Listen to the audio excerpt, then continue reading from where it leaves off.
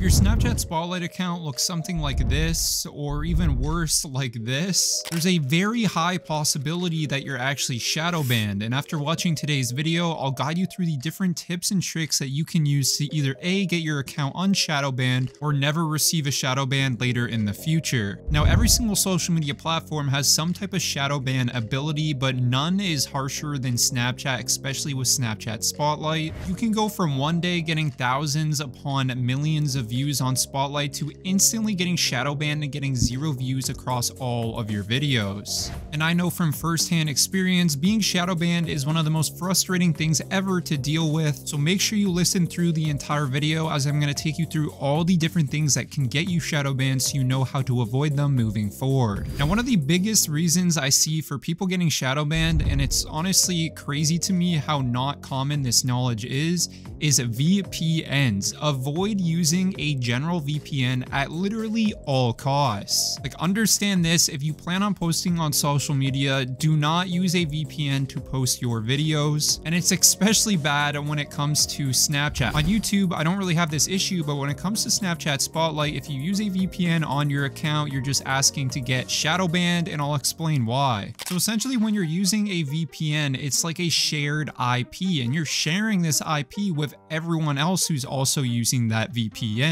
The problem is that these massive companies like Snapchat, Instagram, YouTube might have blocks on that shared VPN. So whenever you go to upload a video, the alarms start running in the Snapchat algorithm stating, hey, this IP is banned, don't show this video to the algorithm. And that's no fault of your own, it's just because the shared VPN was banned previously at some point by another user who was sharing the VPN with you. So it's very important that you use your own IP to upload videos, or there is a workaround which I'll talk about right now. Now, the IP addresses provided by the VPNs can be banned, but your very own IP address from your home address can also be banned, and this could be a possibility as to why you're shadow banned on Snapchat Spotlight. Now, a way that you can check if your IP banned is simply making a new account, but under that same IP address, and if you're noticing you're not getting any views on that brand new account, then there is a good chance that you are IP banned by Snapchat. I would give it like 2 weeks just to make sure it's not just a you problem and your videos just suck. But if you are IP banned, there is one massive workaround, and it's actually by using a VPN. And I know that might sound counterintuitive just because at the beginning of this video I said do not use VPNs.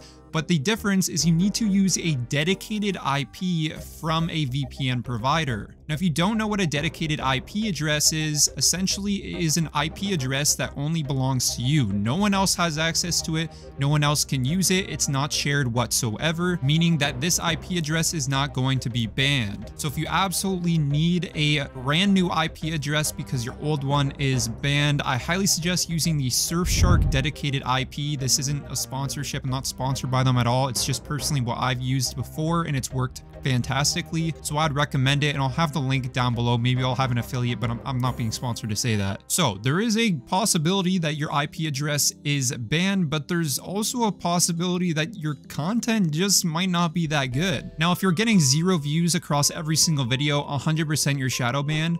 But if you're getting like very low amounts of views, but you still are getting views, there is a chance your content quality just isn't that great. People aren't engaging with it, the retention rates suck on it, and that's why you're not getting views consistently across your account. Now, I will say when it comes to Snapchat Spotlight, it is the one social media platform where you can put like bare minimum effort into your content and still get thousands upon millions of views, especially compared to like TikTok or YouTube. I find you have to put way more effort into the content you push out. Spotlight, not so much the case. You can really upload garbage content and it goes viral. But what I've noticed, a lot of people coming through my Discord server who are complaining about being shadow banned, and then when I check out their account, their video quality is just horrible. And not only is it horrible, it's just re-uploads of other videos they found on the internet with absolutely 0 changes to it. Now, I don't think Snapchat really has the greatest algorithm when it comes to like catching re-uploaded content, especially compared to like TikTok or YouTube. But its system is good enough to understand that if you simply re-upload a video with absolutely 0 changes, it is going to get picked up and your account is going to get shadow banned. So it is an absolute must that you add some some type of change to the videos that you're uploading to Snapchat. It could be as simple as putting text on the screen or adding some special effect like a sound effect at the beginning of the video. Just make any minor, minute change to your videos so that it's not getting flagged for just repurposed, reused content. Additionally, if you plan on making money, which I assume a lot of you are trying to make money through Snapchat Spotlight's monetization program, you absolutely have to add something to the video with one of Snapchat's features. It's literally one of the requirements. And if you haven't seen the video I did on all of Snapchat's requirements, I'll link that down below. I'm planning on making an updated version because they have updated their policy and there's a few new requirements added, which actually makes it easier to earn money, which is pretty cool. But that's for another video. Let's go on to the next tip. Now, before we get into the next tip, I first need to shout out the sponsor of today's video, which is Skillshare. Skillshare offers a ton of courses on literally anything you can think of, like this editing course, which takes you through all the steps into becoming a beast at Premiere Pro. But they also have courses on other things like script writing, graphic design, and a whole bunch more in the content creation realm. You can also choose a learning path like this one, which makes you a more efficient content creator with ChatGPT. Additionally, the first 500 people to use my link in the description will receive a 1-month free trial of Skillshare. Now, I'm not expecting this video to get 1 million views, so I highly suggest taking advantage of the free trial because, well, it's free. Thank you to Skillshare for sponsoring this video, and let's get into the next tip. And that is watermarks. And I know what you're thinking. You're probably thinking, well, I'm not stupid enough to add a watermark or include a watermark on my video, like the TikTok watermark or like someone's @ just plastered on screen. Well, maybe some of you guys didn't know that. If you don't know that, don't have any watermarks on your videos. It's an instant way to get shadow banned because it's just so obvious that your content is repurposed. But the thing people don't understand is that there are watermarks, and I'll call them watermarks. They're not actually watermarks, but there are certain things that Snapchat's algorithm can pick up on. For example,